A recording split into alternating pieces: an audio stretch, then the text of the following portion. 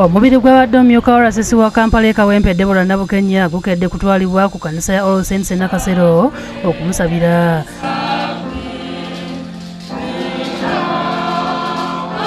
Mu kusinza okwetabyeko abooluganda bakoye emikwano ne bannabyabufuzi omumbale n'abaka Paalamenti kukulembeddwamu Reverend Captain Gideon Muhima owa Youth Pastors.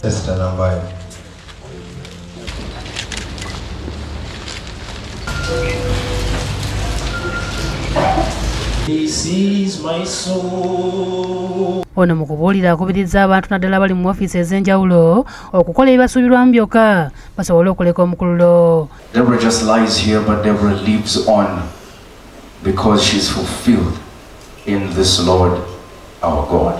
Mu kusinza kuno obubaka bwa pulezidenti bwetiikiddwa minisita w'ensonga z'obwa pulezidenti Esther Mbayo era nga pulezidenti asimye obuweereza bwa Nabukenya mu bbanga ly'amaze ng'akolerera ensi ye. Has directed me that we deposit 10 million shillings to the school account for the 2 boys. Abooluganda lwa Nabukenya nga bakulembeddwamu mukulu we Moses Matovu boogedde ku bulamu bw'omugenzi ne basiima ne gavumenti eyamusaamu obwesiga okumuwa mulimu. I pray that as the days go by we will learn to live without her. It's complicated. Debbie as my wife, and in our marriage he gave me a very, very, very beautiful gift of these 2 handsome young men. After crying for an hour, they come to me. He looked straight into my eyes and asked me, Daddy, why did Mom die? Ye minisita omubeezi w'ebyettaka Pacis Namuganza asimye omugenzi byonna byakoledde abantu b'e Kawempe ng'amwogeddeko ng'abadde tasosola. I've lost a friend, very hard-working young lady. As a younger generation, it's really a big hiccup.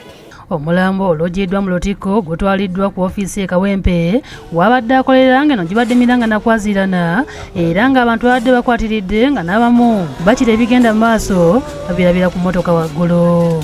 Abamu ku babadde akola nabo bamwogeddeko ng'abadde omukozi omulungi. Madam has been a team player, a very simple lady, but very determined.